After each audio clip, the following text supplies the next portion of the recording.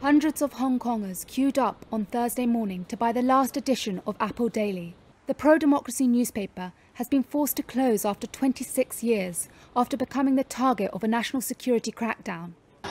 In anticipation of the demand, Apple Daily printed 1 million copies, more than 10 times its usual print run. Supporters lamented the most serious blow yet to Hong Kong's media freedoms. I think it's the end of an era, so I want to come out and buy a copy. Also, I don't understand why Hong Kong can't even tolerate a newspaper.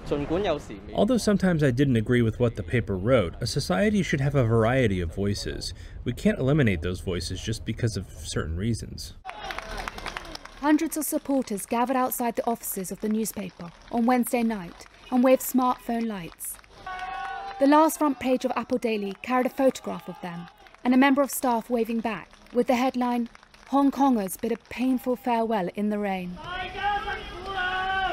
Inside the newsroom, there were cheers and some tears as the final edition went to press.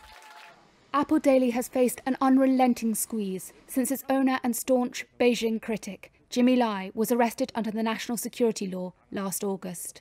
Police last week froze assets of companies linked to the newspaper, raided the paper's headquarters, and arrested 5 executives.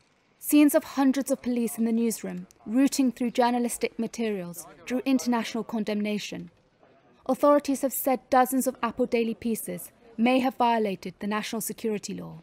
Since the raid, the newspaper says it has suffered mass resignations and entire departments have had to close.